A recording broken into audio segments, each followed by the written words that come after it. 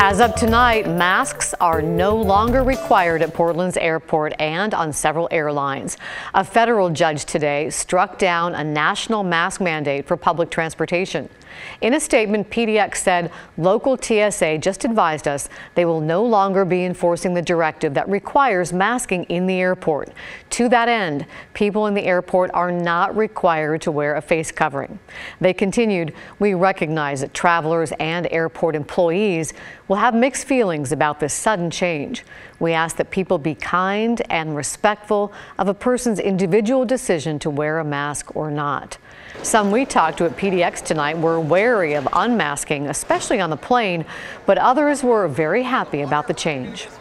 Why take the risk if you don't really need to? I mean, especially when you're in like a tube in the air for so long with others around you. I've had 2 shots and 2 boosters, and I don't feel I need it, and I'm really happy to be done with it.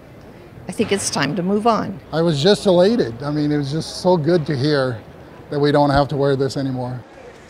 Some airlines may still require masks, although Alaska, Delta, American, and Southwest have all said tonight masks will be optional.